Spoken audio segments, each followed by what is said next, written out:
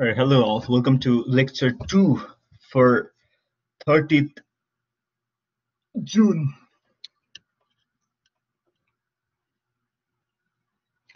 So let me share my screen with you all.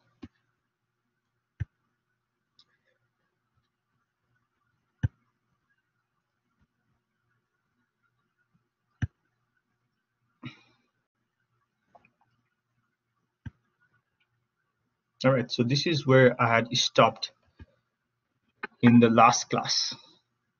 All right, so we talked about what does fusion, vaporization, sublimation means, as well as this term deposition, condensation, and freezing. All right, but again, like I told you, for problem's sake, I'm just going to focus on these terms, right? Fusion, vaporization, and sublimation, and which you're going to see in a couple of slides and how we're going to use it. All right, but make sure you understand these terms. What does the H of fusion, the letters of vaporization, and the letters of sublimation means? And then I told you all you have to do for this problem is understand the difference between those terms, and then figure out from the table here which substance has the highest and the lowest enthalpy of fusion, right? So think about the enthalpy of fusion is as the amount of heat or energy required to change a solid to a liquid. All right, so now moving on.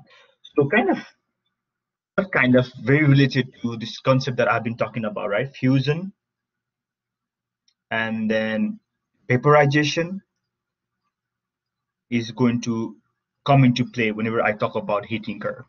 All right, so basically the concept of heating curve is basically what you are doing is you are plotting the where's my phone right now? Okay, I cannot. Okay, she could hide this somewhere. All right, so all you are doing is you are plotting the heat added, right? So do you see how you are adding heat, adding heat, adding heat, right? And whenever you add heat, not surprisingly, right, the temperature increases. And think about that as y-axis. That's why the temperature is in the y-axis. All right. Versus for how much time did you heat up that particular substance? All right. So what I wanted to focus here on is look at points A, B, C, D, E, F. So I wanted to just think about, let's say, when you are trying to vaporize ice, right? So let's say you're given a block of ice and I tell you, oh, go ahead and vaporize this ice, right? Vaporize this ice means you have to convert that solid ice into vapor ice, if you want to call it, right? Or in other terms, solid form of water into vapor form of water, right? This is the point where you were given the ice, point A. Then what you're going to do is over time, you're going to, as the temp you are going to input the heat, the ice is going to start melting, right? But that is still ice though, right? The ice as was at, let's say, negative 40 degrees Celsius. Let's just say that number. And now the ice has reached at 0 degrees Celsius. But remember, at kind of like 0 degrees Celsius, the ice is still ice, right? Because it's like in equilibrium with ice and water. It has not completely converted to water. Now, after you go to point B, what is going to happen is you're going to have to input some more heat so that all the ice will change to water at point C. But then remember that water is still at 0 degrees Celsius. Do you see how this y-axis has this at 0 degrees Celsius? All right. Then what I'm going to do is that water, I'm going to heat it up to 100 degrees Celsius, right? Over time, this water is going to heat up to 100 degrees Celsius. Now, at 100 degrees Celsius, that water is still water. Now I have to input some heat to vaporize that water off at 100 degrees Celsius. So think about this D point as is still liquid water at 100 degrees Celsius, whereas E point as liquid water has converted to vapor water at E point, right? That's why it's vaporizing water. And finally, let's say if I'm trying to heat that vapor to 200 degrees Celsius, if I keep continuously adding heat, that vapor at 100 degrees Celsius will have a temperature of 200 degrees Celsius if I heat it up for a certain amount of time. So I hope you're able to read the heating curve as to what it means and what are the points whenever I say heating ice, melting ice, heating liquid water, vaporizing water, heating steam, and those terms. All right.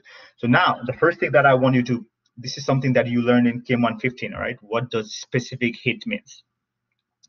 So the amount of joules or energy required to raise the temperature of 1 gram of a substance by 1 degree Celsius, that's called the specific heat, right? So this might ring a bell.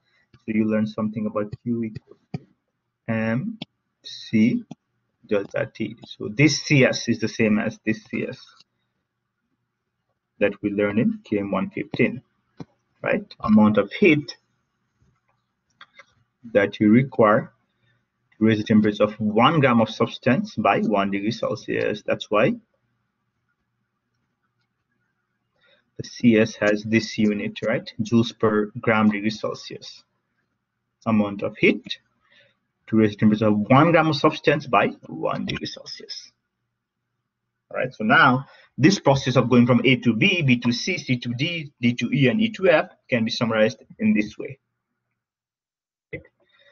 So A to B, what I did was I heated the ice from minus 22, ice at 0 degrees Celsius. So again, I haven't converted that to water. Now, what we've learned in Chem 115 is this formula called Q equals to mc delta T, right? To convert a substance or to raise the temperature of substance to a certain temperature change, you can use that formula Q equals to mc delta T. That's what I did here. All right, where Q is the amount of heat added, right? M is the mass of that ice or how much ice you have, and CS is the specific heat capacity of ice, not water. Because remember, I'm just heating ice to ice. So think about ice, baby, tem. All right, and finally delta T is the change in temperature, right? And again, remember in chemistry or anywhere, whenever someone says delta T, it's always final minus initial, T final minus T initial. All right. So now to go from B to C. Now this is where the thing gets a little bit interesting and it's different from Chem 115. All right. Now to go from B to C, remember, now it's the ice at 0 degrees Celsius changing to water at 0 degrees Celsius. That means I cannot use the CS formula. The reason being the specific heat capacity is specific to a substance, right? Like specific capacity of ice is different from specific heat capacity of water. That's why now what I'm going to use is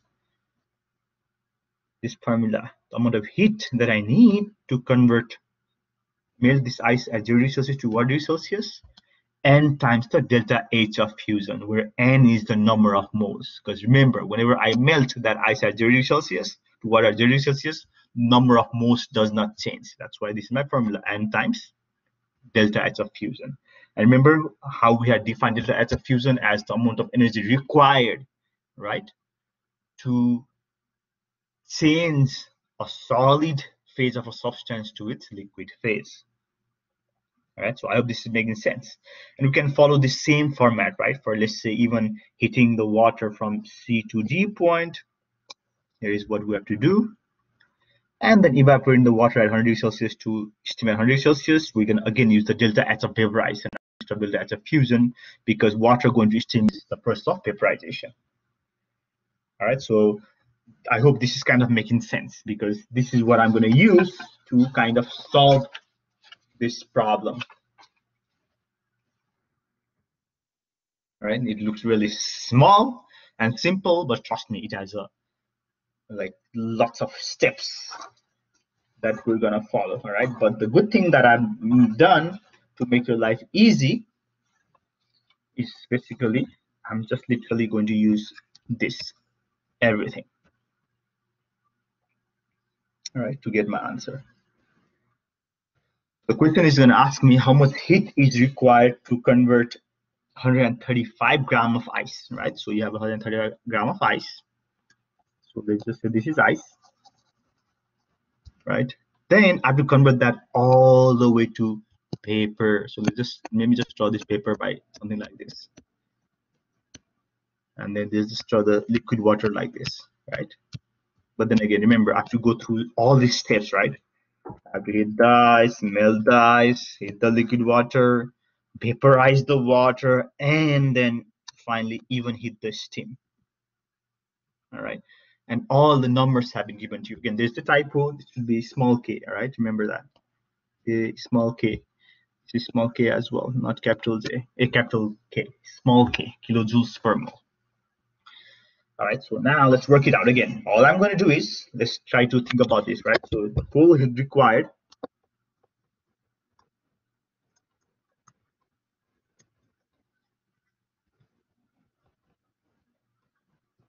equals to, remember, it did say from ice all the way to water vapor at 120 degrees Celsius.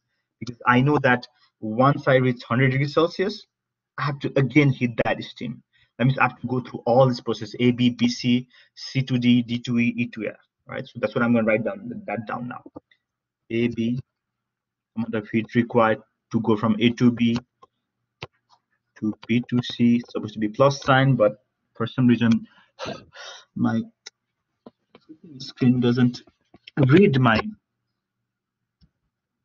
yeah, it doesn't read it here. Plus BC plus CD plus DE and then plus EF. What I'm going to do is I'm going to put a circle around the ones where I have to use the delta H of fusion or delta H of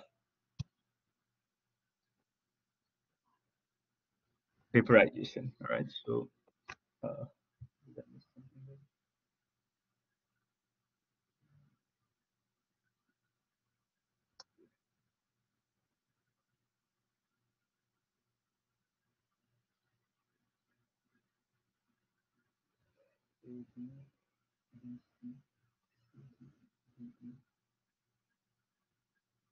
right, so which one was the one used?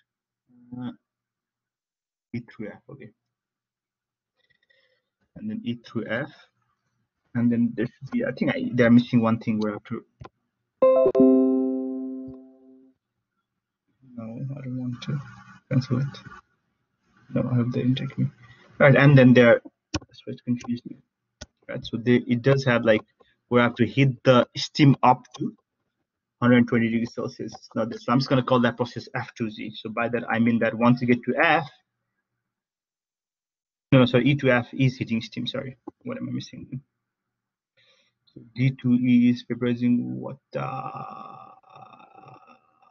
Where is the E to F? D2E. Sorry, D2E is the one.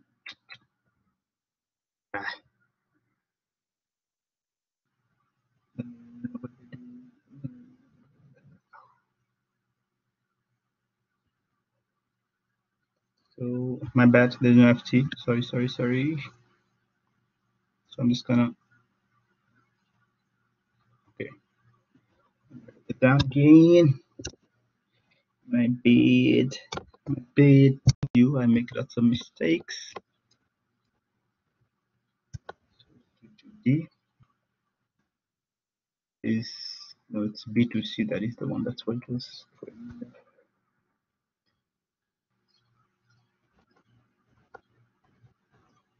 All right. So what I'm trying to get at is B2C is the one, and then B2E is the one. where I have to use, for B2C, I have to use delta H of fusion, and for D2E, I have to use the delta H of vaporization. All right, so all I'm going to do now is use that formula. For A to B, I'm going to use Q equals to MC delta T. For B2C, I'm going to use N times delta S fusion, and so on. All right, so let's write that down. So for A to B, it's M of ice, right? So I'm just going to call it ice, C delta T, right? Plus for B2C, my formula says N, which is the number of moles of ice times delta S fusion. Delta fusion of ice. And I'm going to circle this in green so it's easy for you to see. This is the part where I do not use the formula MC delta T. All right. For C2D, right, I go back, my C2D tells me that, oh, it's MC delta T, right? But now, we're talking about water here, right? That's why this is C is for the water. Let me just write down CI is for specific capacity of ice, CW is the specific capacity of water. That will make your life easy. Right, so I'm done with A, B, B, C, and CD. Now let's look at DE, right? I go back, my D says I need N times delta H of vaporization for that.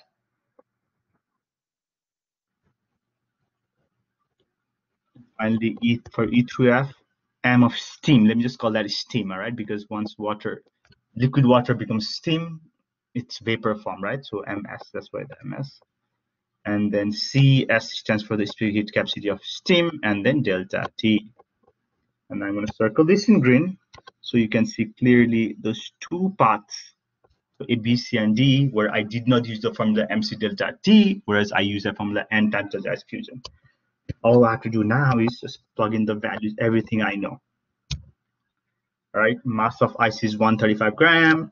So I'm gonna not write the units, but make sure that you are following the units carefully. All right, because this mass is in gram. That's good because my specific capacity C is in gram as well. And my delta T has to be in degrees Celsius, right? Because my specific capacity is in degrees Celsius. All right. So to save some space, I'm just going to start writing those numbers. 135 times 2.09 has been given me. That's the specific capacity of ice, which is different from water. Keep this in mind. This is the specific capacity of ice that I used for this part. Times the first thing that I'm going to do is I'm going to change that minus 15 degrees Celsius and I have to take that to 0 degrees Celsius, right? So my math is going to look like 0 minus 15, because remember the formula for delta T is final minus initial. So my final is 0 degrees Celsius. All right, on plus my number of moles. All right, so I have been given 135 grams of ice. All right, now remember, ice is literally water. All right, so that means to convert that 135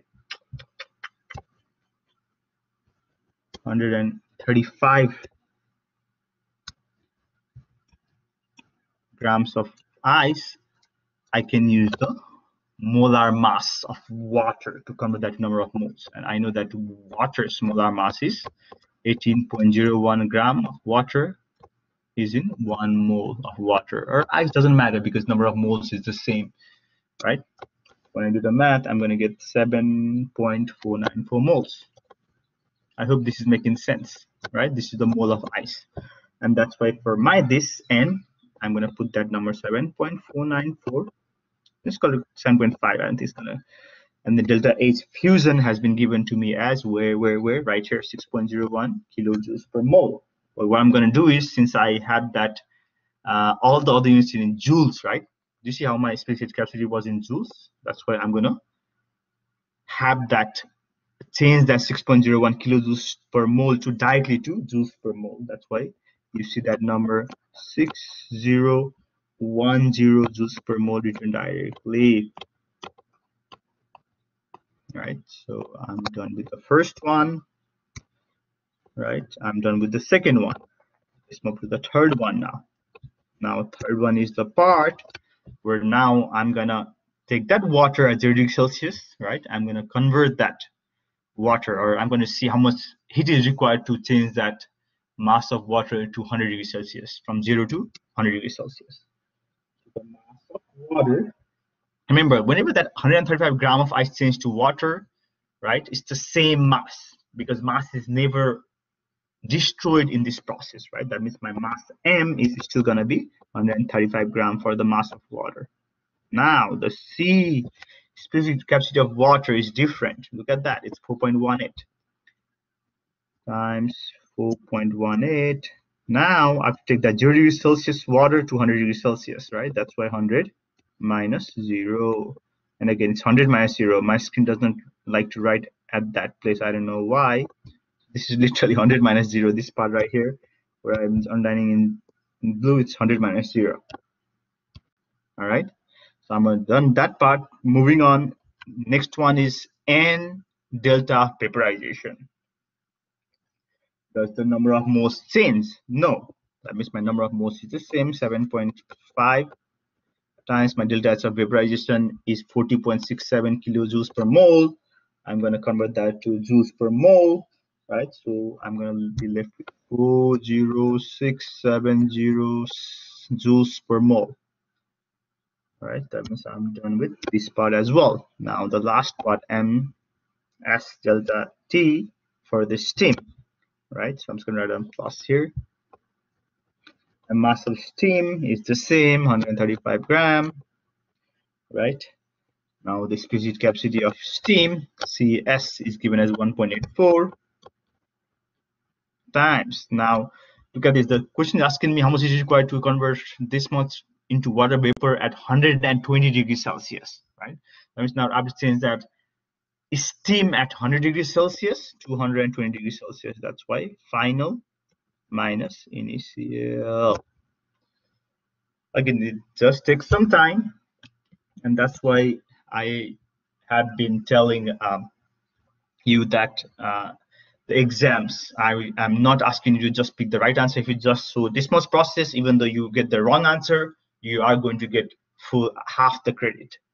All right, so if I do the math, I'm gonna do so individual steps. If I do the math, I'm gonna end up with 41540.7 joules, and then that is equals to 415 kilojoules. If I divide this by 1000, that means 415 kilojoules of energy is required to convert 135 gram of gas at minus 15 degrees Celsius to vapor at 120 degrees Celsius. So I hope at least like take some time, look at it, right? And again, all you have to do is remember, I'm not asking you to memorize all this, right? This is something that you can just write on your note, and in the exam you can use it. But make sure you know how to use it, right? Otherwise, you won't be able to do these problems, because I'm not going to give you the same numbers. Definitely, I'm going to change the numbers here and there. All right. All right. So I hope the heating curve and this question makes sense, and you're able to answer the questions on Alex now. All right, the next concept, and then for the phase diagram, I'm not going to go into much depth into this concept of triple point and all those things. All right, all I'm going to spend some time is trying to tell you how to read a phase diagram. That's all I'm going to spend my time on.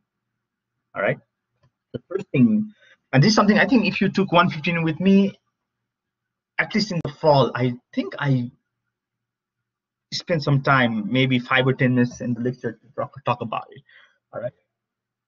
For the phase diagram, what you have to understand is understand the graph. What is it about? All right. It is pressure versus temperature. All right. That means as you go up the y-axis, the pressure increases, and then as you go to the right across the x-axis, the temperature increases. And then we're trying to see how does substance, right, or how does the phase of a substance as we play around with pressure and temperature. All right, so that's why you are going to see something like solid, liquid, and gas, right? Because I'm playing around with, oh, let's say this might be solid water, which is ice, right? But then after I reach a certain pressure and certain temperature, oh, that solid starts converting to liquid. right? And then once I pass this line, all this liquid will start turning into gas. And once I start to reach this temperature and pressure, it's called PC, all this liquid and gas, they'll start acting as supercritical fluid. And again, I do not care if you want to know about supercritical fluid or not, look it up. But again, I'm not going to ask you in the exams. All I'm going to ask you from the phase diagram is how to read the phase diagram. So what I mean by that, all right, is, so this is the part I'm not worried about, all right, for the general feature of the phase. If you want to read it and explore more, be my guest, but it won't be on the exam, right? So let's learn to apply how it works, right? So on the left, I have H2O molecule, water. On the right also, but then on the right, what I have done is I've kind of blown this certain part, right? So this part right here, 0 to negative 0.5. So let's think about this to 200. So this part right here has been magnified. Do you see how this is 0 degrees Celsius here, right? And then how this is, let's say 150, 200, so up to 200. So this part right here has been magnified into this. Both of them are the phase diagram for water. All right. All right. So now let's focus on the one on the left. All right. So what this tells you here, all right, is first thing, let's look at some of the points, right? Because we know that water at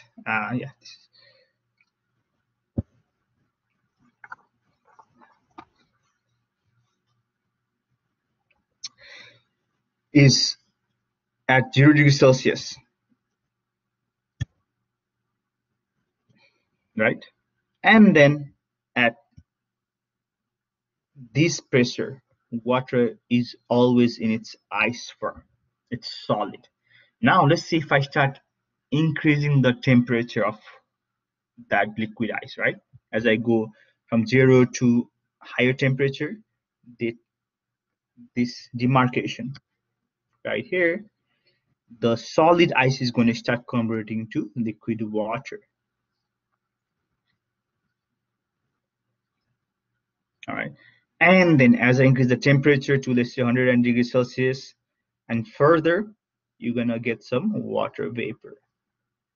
All right. But let's look at this, right? So let's say if I'm at 100 degrees Celsius and let's say 200 atm. What's this? I'm at 100 degrees Celsius and 200 atm. And look at that. The water has not vaporized to water vapor yet because the pressure is so high. All right. That makes sense, right? Because remember we talked about how the boiling point of water increases as the atmospheric pressure increases, right? We talked about Mount Everest, right? Highest point on Earth, the water boiled around 70 degrees Celsius, right?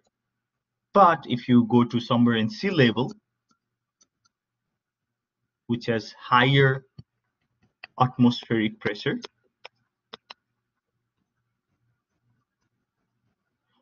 right? I'm just going to write down the term lower ATM pressure.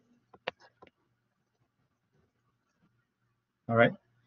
Now there it's boiling at 100 degrees Celsius. So that tells you that as the pressure, external pressure or atmospheric pressure increases, the boiling point increases as well. And that's what's happening here, right? So look at that. At 100 degrees Celsius, if it was only, let's say 1 atm, the liquid water is converted, because remember this is all, this part right here, this is all vapor water, right? But then if I start increasing the pressure, the liquid water will stay still as liquid. All right. So now let's look at on the example. What's this? So let's see if I'm at 300 degrees Celsius. Now remember the boiling point, the normal boiling point of water at sea level at 1 atm is 100 degrees Celsius. That means at 300 degrees Celsius, all the liquid water should, in theory, vaporize to water vapor, right? But what's this? At 300 degrees Celsius, well, let's say if I'm at 200 atmospheric pressure. This is 200 atmospheric pressure and 300 degrees Celsius. That liquid water has not vaporized. It's still in the liquid water form, because this demarcation right here, that's where everything is, here is liquid water. So I hope this makes sense as to how to move around in the. So let's kind of work through this example, right? So I have a question here, and hopefully this will tell you how to read.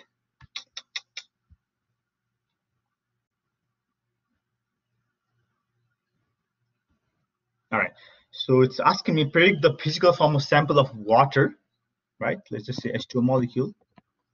Exactly. Every time I use the word water, I think about the liquid form. I do not think about ice or water vapor. All right. So it's asking me at 400 degrees Celsius. So I'm going to go and find my 400 degrees Celsius on the x-axis, which is right here. And then, yes, you might hear my cat meowing in the background. Hopefully that won't disturb you. And 150 ATM. So I'm going to find my 150 ATM. So it's this purple line right here. Do you see that 150 ATM? Right. If I, so I'm talking about 400 degrees Celsius, so I'm talking about point A. So it's asking me what is the physical form of the sample of water at that point, right? So if I look at this, it tells me that there's a line right here. That means this all right here is my water vapor. That means water at 400 degrees Celsius and 150 ATM is in its vapor form. So let's move on, right? So it says what changes occur as the sample is slowly allowed to cool to -50 degrees Celsius at a constant pressure of 150 atm. So it's asking you, as you move from point A to point E, how is that water vapor is going to change? So they're saying like, okay, the pressure is constant at 150 atm, but then we're going to slowly cool it down. We're going to move to the left of the x-axis. That means the temperature is going down, right? Now what's this? As we go from A to B, right? And this is called the vapor curve. All right. So now that's where the transition from liquid to vapor happens. Now at that point, at point B, the liquid water is at equilibrium with water vapor. All right. Now I'm gonna keep going down. Right. So this was at around, let's say, I'm just gonna put the number here, 350 degrees Celsius. This point right here. All right. I'm gonna go down to point C. You look at C. C is about 120. This point right here, 120 degrees Celsius, right? And then 150 atm. At that pressure and temperature, look at this, we're in the area of liquid water. Now, if you go from C to D, this D is again the point where the ice and liquid water are in equilibrium, right? And finally, when you go to point E, which is at, let's say, about -50 degrees Celsius, and again, the pressure is constant at 150 atm. All right. At that temperature and pressure, that is solid ice. So I hope this makes sense. All right, how I worked on this problem. All right, so for your knowledge sake, you're going to refer to the phase diagram of water in the earlier slide. And then it's asking you to predict the physical form of sample of water at 100 atm pressure as the temperature increased from -1.5 to -0.5. For this example, make sure you use this graph, not this graph, because it's really hard to see when you go from 0 to -0.5 degrees here, right? That's why this has been magnified for you, so you can easily see when you move from 0 to -0.5 degrees Celsius, what happens. All right, so make sure you use this graph and answer this question. The question is just asking you what is the physical form of a sample of water at a particular pressure and temperature. All right, Now this marks the end of chapter 10. And again, I have not talked about and something like critical point, uh, uh, triple point, and those things will not show up in exam 1. All right, so don't worry about the general features of a phase diagram. All I want you to do is be able to read what happens to the phase of a substance as we move around the temperature and pressure, as we play around with the temperature and pressure. All right, so chapter 12. Sorry, chapter 11. These are the concepts that I'm gonna cover in chapter 11. Lots of concepts, but it isn't that bad, trust me. So basically, we're kind of focusing on solutions, right? So we talked about delta H of vaporization, delta H of fusion, right? So they kind of give you an idea about what happens or how much energy is absorbed or released whenever a liquid sample is changed into, let's say, vapor sample, right? Or delta H fusion talks about the energy change or amount of energy absorbed whenever a solid converts to liquid. All right. In this chapter, we'll kind of talk about that as well, right? So whenever you think about solution, right? So let's say if I take a beaker of water, right? And if I dissolve some sugar in it, or let's just say salt, NaCl, salt, right? Table salt, right? We can even measure the how much energy is absorbed or released whenever we create that solution. And that's why we're going to talk about as well, right? The role of enthalpy on solution formation and something like that. And beside that, we're going to talk about all those properties of solution as to what happens to boiling point whenever you add more solute to water. Does it go up? Does it go down? What happens to freezing point, right? And then why do, I think the county does it, or I don't know, the state does it, right? Whenever it snows during winter, why do they sprinkle some salt, right? So hopefully by the end of this chapter, you'll be able to answer this question, right? So we're going to talk about that freezing point, depression, and those kind of concepts in this chapter. At first, let's just think about what is a solution. All right, so basically, whenever you dissolve a solute in a solvent, what you form is a solution. All right, so one thing to keep in mind, whenever you form a solution, whenever we're talking about this solution, what we're expecting is we are not creating any chemical change. Right, basically, what's this? So I have zinc nitrate, which I dissolve it in pure water. So anytime you see this L written beside water, it's just telling you that it's liquid water because L stands for liquid. All right. So what's going to happen is this cation and anionic part of the salt are going to disintegrate into water. Right. And that's why they dissolve in water, right? If they didn't disintegrate or break apart, they wouldn't have been able to dissolve in water. Now this is an example of solution because the zinc and nitrate, they are still there. I did not change their chemical composition, all right? Because literally I can just evaporate the water off, or I can vaporize the water off and get my zinc nitrate back. All right, so now some of these terms. Solubility is basically how much of the solid substance you can dissolve in a given amount of solvent. That's called solubility, right? And then something to keep in mind, it is temperature and pressure specific. That means if you increase the temperature, maybe the solubility increases or decreases. If you increase the pressure, that can happen as well. That's why I've said I specify temperature and pressure. All right, now the other term is something called saturated solution. All right, so let's see if I have a beaker of water right here, and I have this water. I'm going to start dissolving this zinc nitrate in there, right? This is my zinc nitrate salt.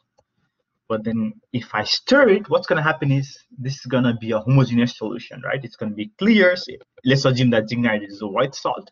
It's going to be clear, and then you won't see the salt any longer, right? So it has dissolved, or it has become soluble in water. All right. So let's say if I start adding zinc nitrate, right? 1 teaspoon, 2 teaspoons, there's going to be a point where you can add a maximum possible amount of zinc nitrate. And that point is called the saturated solution. Does that make sense? That means you have made or you have prepared a saturated solution, the maximum possible amount of solute that you can add to the solvent where it dissolves. That's called saturated solution. Now, after you reach that saturated solution at a specified temperature and pressure, if I add more of the zinc nitrate, what happens? You're going to create something called an unstable solution where the zinc nitrate will not dissolve in the water no more, right? And you might see something like this, right? You have water, right? Yeah, there's some zinc nitrate that dissolved, but then when it doesn't dissolve anymore, you might see this lump of zinc nitrate that didn't dissolve at the bottom of the beaker, right? Now that means what you have created is something called supersaturated solution. So I hope this makes sense. So what is a solution? What is solubility, right? Saturated solution and supersaturated solution. All right, so whenever you form the solution in our early example, right? In a beaker of water with zinc nitrate, right?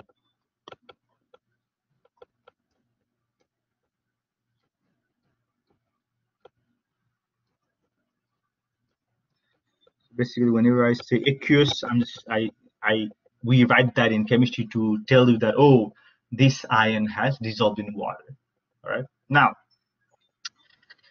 the reason that zinc 2 plus, the zinc nitrate disintegrated in water is basically what is happening is here is basically you have water molecule. I'm just going to write down water molecule that is going to surround zinc 2 plus.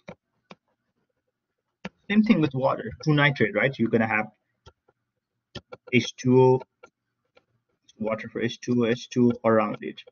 That's why they disintegrate in water, right? Now, instead of water, let's say if I have some other solvent, all right? So whenever you surround each solid particle with particles of solvent like I did here, that process is called solvation. You see how I surrounded this Zn2 plus, this solid particle with water, that's called solvation. All right. Now, solvation refers to the process where you use any type of solvent, all right? But if that solvent is in water, then that process is called hydration. So basically what I drew here is this process called hydration here. I surrounded the solid particle with molecules of water. That's why this process is hydration. Now, instead of that, let's say if I surrounded this zinc 2 plus with other solvent, they just call that solvent DMSO. Right? There is a solvent called DMSO, which is pretty polar, that can dissolve zinc nitrate to some extent. Now, if I surround that with some other solvent, now instead of calling hydration, I'm going to start calling that solvation. So this process is solvation. Right here is solvation. All right, so I hope this makes sense. So hydrate, think about this whenever we talk about hydrate, we think about water, right? We've got to hydrate our cells, CELLS, in our body. That's hydration because we need water. Other solvents doesn't work for our body. All right, that's why hydration means solid particles surrounded by water molecule, whereas solvation means solid particles surrounded by some other forms of solvent. All right, so make sure you think about these concepts. What is the saturated solution? Difference between solvation and hydration, probably important from exam 1 point of view.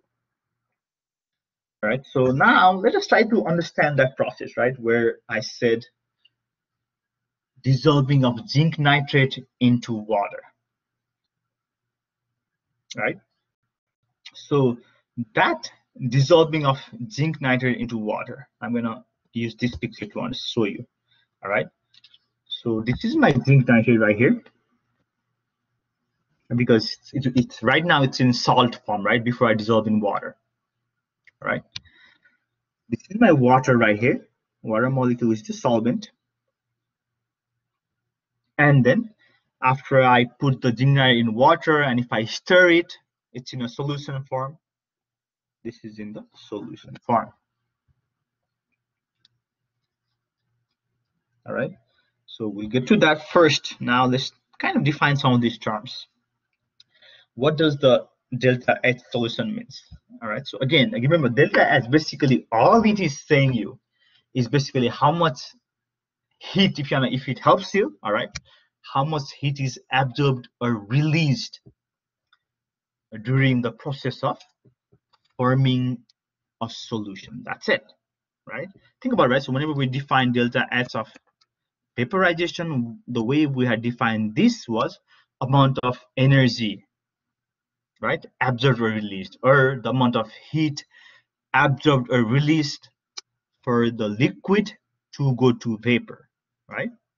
We define that as delta H vaporization. Same thing here, right? The delta H solution, we're going to define that as amount of heat absorbed or released, right? Because that amount of heat absorbed or released can be termed as enthalpy change. Whenever you form a solution, that's called the delta H of solution, right? Now, to find the delta H of solution, all I can do is I can add these three enthalpy change values up. What are these enthalpy change values? All right, so first H1, it says change in enthalpy of for separation of solvent particles. And look at this. So I have a solvent water molecule. I'm going to separate them apart, right? And whenever I do that, there's some enthalpy change associated with that, delta H of 1. All right. Now, my second one, it says delta H2 is the change in enthalpy for separation of solute particles. So I have that zinc nitrate, right? Remember, zinc nitrate is a salt, right? To make sure that dissolves in water, I have to disintegrate that salt, right? Or they pull the zinc and nitrate apart. Look at that delta H2. Delta H2 is talking about this process when the solid has broken apart into the zinc and nitrate form. And the enthalpy change associated for that process is called delta H2. And finally, right, so I separated the solute out, I separated the solvent out, right? So these are the separated particles. Now, the next thing I'm going to do is something called delta H3, right? Now, the solute and solvents are going to interact. And there is also some kind of enthalpy change. There's also either heat added or removed, right?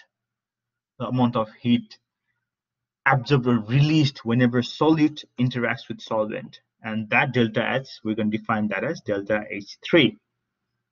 And this is my delta H3, where this solute and solvent has interaction. And look at this, they have formed a solution. All right. Now, what I'm telling you is this delta H solution is basically the sum of delta H1, delta H2, and delta H3. All right, delta H1 referring to separation of solvent particles, delta H2 separation of solid particles, delta H3 whenever the solid and solvent interaction. Now, all these delta H1, H2, H3, look at this delta H1, H2, H3, right?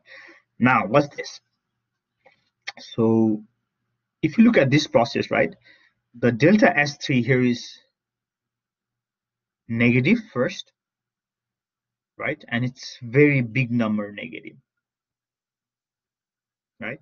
Delta H1 is positive because it does take energy, right, to break the solvent molecules apart. That's why this delta H1 is positive. This delta H2, again, if you want to break this zinc nitrate apart into zinc and nitrate, it does take some energy. That's why this delta H2 is positive. But then these two positive numbers are smaller than these big negative numbers. That's why for this first process, the delta H of solution is going to be a negative number. That's why you see delta H solution is less than 0. All right, so I hope this makes sense. All right, I'm not going to show you or tell you anything about figure 2 or figure B because your knowledge check is based on that, right? But again, I hope this makes sense. So what does this knowledge check asks you is, what is the change in enthalpy for solute and solvent interaction? So I'm talking about solute and solvent interaction. I'm talking about this part. Sorry, this part right here. And all I'm asking is the sign of in enthalpy. I'm asking you whether it's positive or negative. That's all I'm asking you. And I'm asking you the change in enthalpy of the solution. All right. So for the second one, I'm asking you delta H of solution. When I say change in enthalpy of the solution, because remember this right here, that's the delta H for solute and solvent interaction, not for the solutants, for the solution, not the delta H for solution. All right, so I hope this makes sense. All right, so now this is something that I'm going to just slightly touch on it, but then we'll spend the whole probably week talking about entropy and enthalpy and then free energy towards the end of the semester. But quickly, all right, as to why do you think solution is formed, right? Or what favors solution is something called entropy. Now, anytime you hear this word entropy, think about the degree of disorder.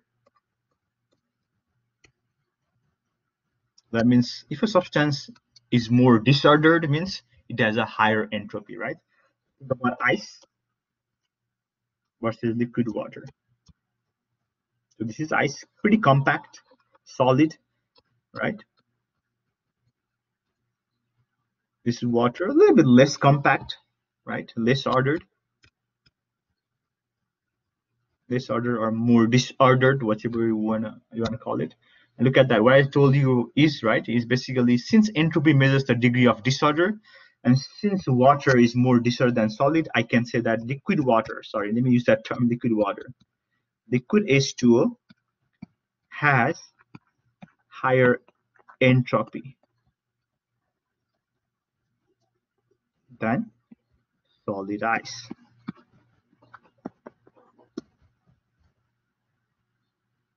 All right. Now, which is this increase in entropy, right? That favors the solution formation. What's this, right? So I have a stop clock here, and let's say this is some solute here, and this is some solvent here. All right. So if I open this up, what's going to happen is the solute and solvent are going to start mixing, and over time you can see something like this, right? Right here is there are more order, right? Only green is all, let's just say this is my solute part by themselves, more ordered. This is my solvent part, all by themselves, solvent, right? Water, zinc nitrate, and you open it up and look at that. This has become more disordered, right, than this, the first picture. Right now, this has become a solution, and that's why we say that since the entropy increase, right, the degree of disorderness increase, that's why the increase in entropy or disorderedness favors the solution formation.